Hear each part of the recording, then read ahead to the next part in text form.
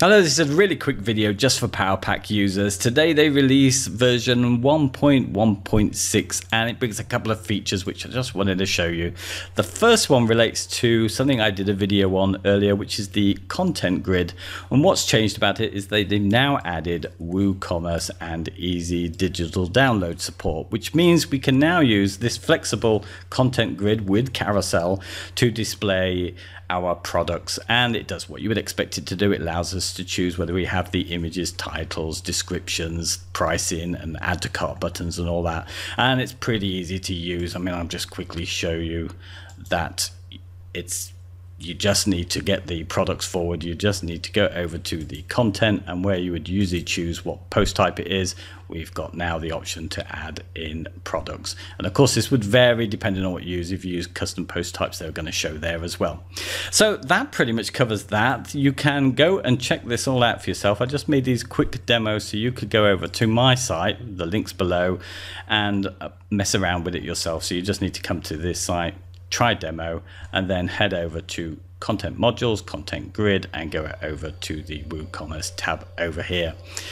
So let's move on to the next thing, which I guess I like the most really, which is the backend improvements. So if we're in the backend and we go to settings and PowerPack, we've now got nearly all of our settings. Our modules are still in the usual place, but we've got these extra settings to turn off virtually everything we want.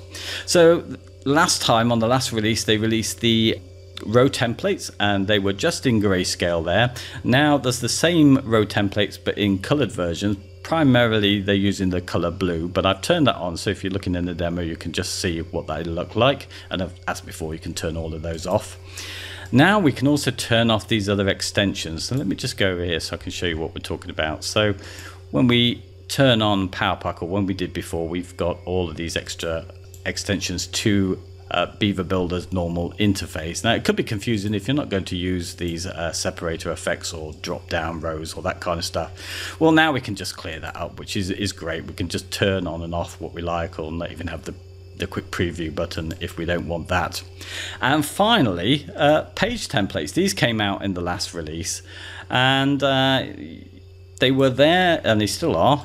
If you go over to templates, you can find these templates under the PowerPack ones, and they are all here, but they're all here now because I've turned them on in the back end. I've activated them. So these are, I think, set to deactivate naturally, so you can come in and turn on only what you need.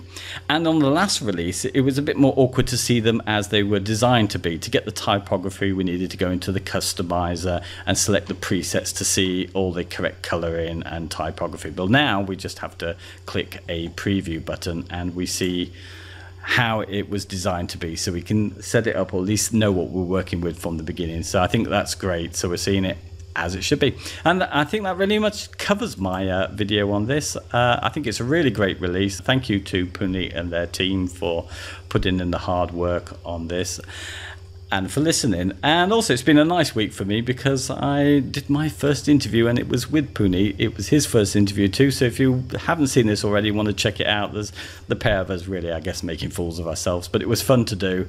And that's it really. I'll catch you on the next video. Hope there was something useful here.